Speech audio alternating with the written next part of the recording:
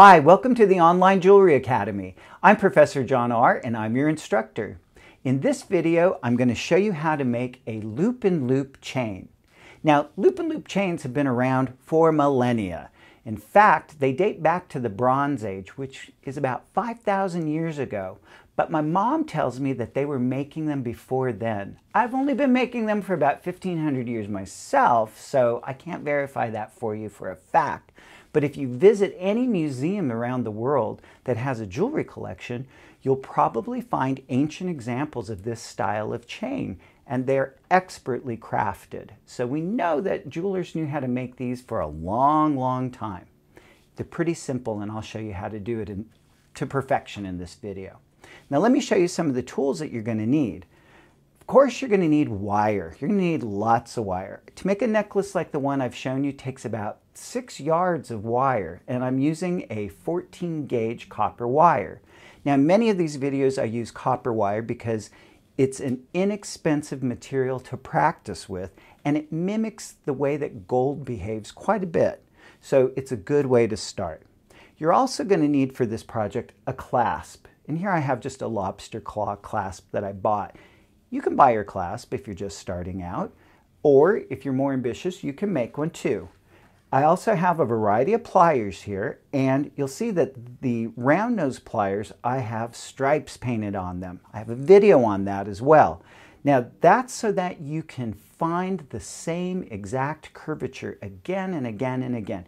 Now if you don't have nail polish and multicolors, you can use a permanent marker or whatever you have on hand. I also have a pair of forming pliers. Now, if you don't have these pliers, a pair of half round pliers may do the trick as well.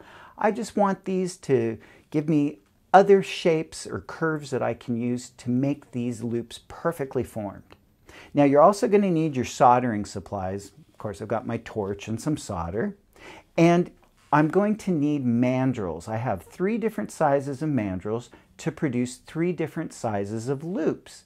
Now the reason for the different sizes is because if you look at the example that I've made here, you can see how it tapers from a smaller loop to a medium-sized loop down to a much larger loop.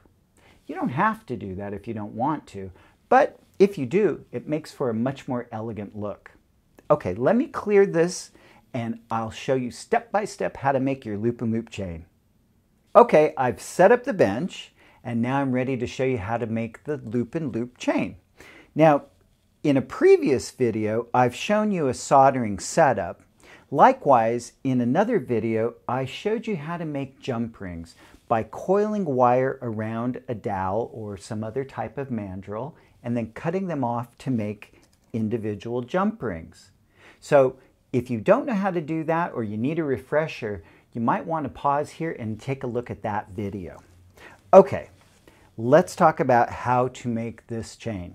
First of all, safety first. Put on your eye protection, especially when you're soldering. You never know if something's going to pop up and maybe hit you in the eye. After that, you're ready to begin. Now this is a little bit of a different type of soldering operation than you've seen before, so pay attention. I'm using a hard solder. You always want to start with hard solder. It's got the highest melting point, and if you need to go back and do any other soldering on a piece, you know you're not going to disturb this particular solder. All right, now I've just wet the brush, and I'm just going to pick up one of the pallions and set it down on top of my charcoal block. Then what I can do is I can pick up one of my rings, and I've got the seam of the ring kissing just perfectly. No light shining through it, no burrs, it's nice and clean, and I'm just going to paint the seam. Now, I've gotten comments from a number of you guys saying how you always are kind of in amazement that I don't have solder all over the surface of my pieces. Well, I control where the solder goes by controlling where I place the flux and how I heat it. Also, you can minimize the appearance of solder on your pieces through filing and sanding. Okay, I'm going to just set up a few of these so that we can do it over and over again in case you don't get it the first time. All right, so there's another little piece of solder. And let me find the seam on this ring. I've prepared these so carefully that it's difficult to even see where the seams are. So you want to take some extra time and really perfect your craft. All right, so I'm just going to place this on top of the pallion. Now the reason why I'm placing the ring right on top of the pallion is because it enables me to speed up my soldering operation. Now this is a piece that you're going to be making virtually hundreds of jump rings, and you're going to be soldering them shut. So you really want to be able to work quickly. And by setting up your soldering operation this way, you can immediately jump in with heat without having that little pallion just dance away with the evaporation of the water that's in the flux. Okay, once you've got everything set up, you want to evenly heat the pieces with your torch.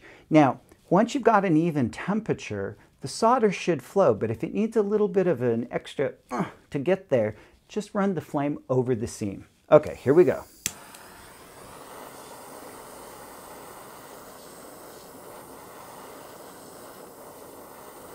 Okay, I'm heating the loop with the tip of the flame very evenly by going around and around it on the charcoal block.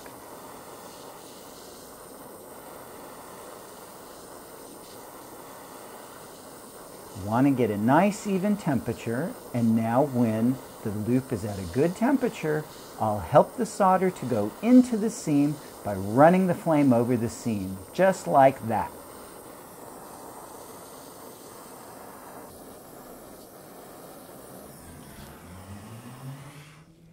Okay, as soon as you're done soldering, you can pick up the loops with your soldering pick. Now this one's a little stuck, there we go. And what you want to do is immediately quench them in some cool water. What the quenching is doing at this point is it's inhibiting the development of large crystals within the wire. You want small crystals because the smaller the crystals, the more malleable the piece will be. After that, we're just going to pop them into the pickle pot, and we'll let them pickle for a couple of minutes just so they get nice and pink like a piece of bologna. Okay, the links have been in the pickle pot for a little while. Let's open it up and take a look. And there they are, pink as a piece of bologna. If you're soldering copper, you want it to turn this kind of bologna pink. Now, it will depend on how large the piece is, how hot the pickle is, how strong the pickle is, but it shouldn't take more than just a few minutes. Okay, so let's get these out. And I'm putting them into some water to neutralize the acid. And I've already put a little bit of detergent in there so that I could maybe dip my brass brush into it as well so that I could brass brush the surface. And now they look copper again. And if you look carefully, you can see that the solder is really minimized to just the seam.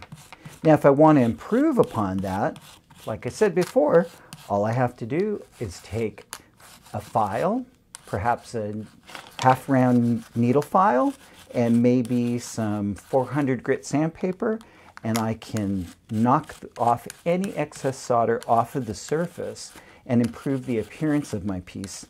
And of course, if you're making it out of copper, you could plate it. You could plate it with copper, which would be done with spent pickle, and there's a video on that. And you could also take it to a commercial plater, and we have a video on that as well. Okay, so these rings are perfectly brass brushed right now. They're nice and bright and shiny, and I'll just dry them off with a paper towel.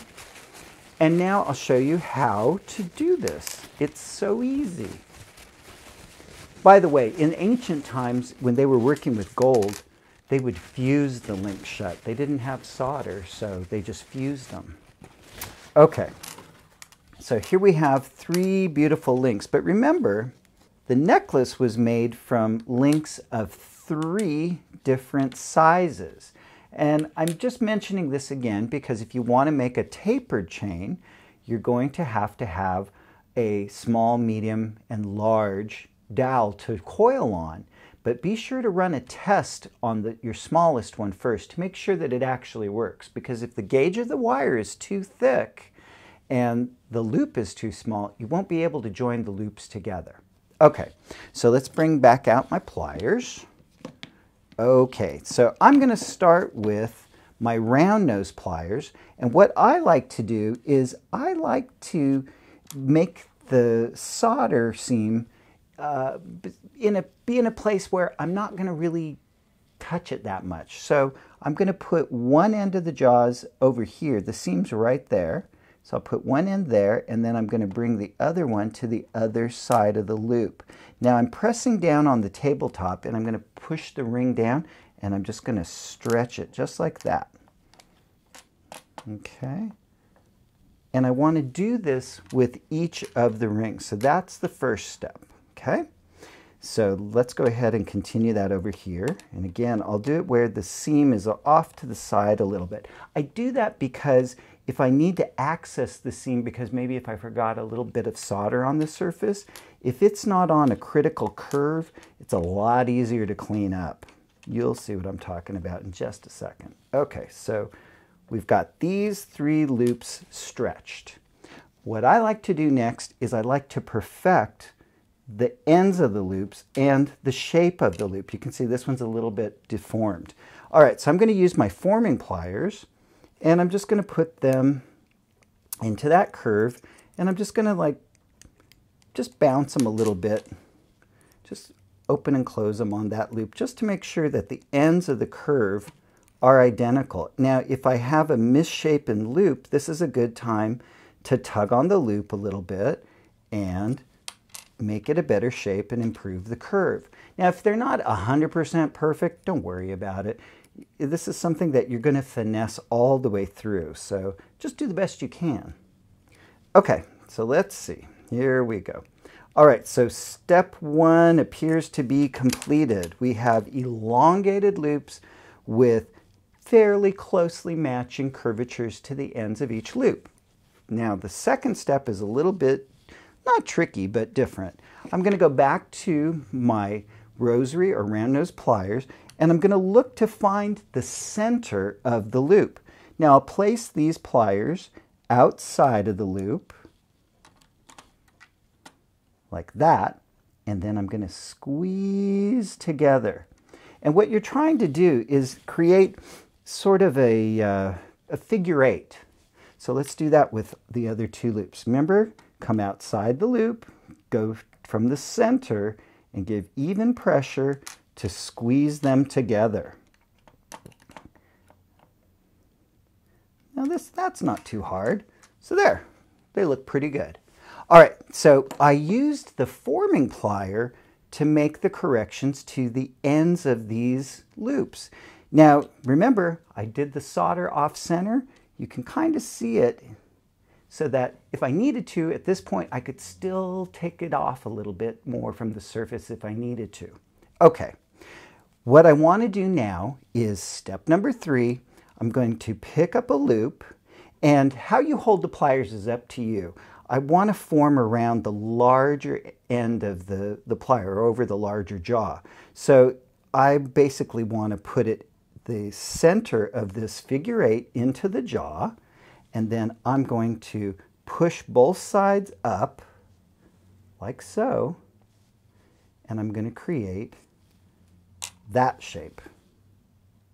So let's do it for the other 2. Remember, I want the bigger jaw shape, go right to the center, and I'll push up. We'll do one more. There we go. So we have 3 identically sized loops that are shut and that have been bent into the same curvature.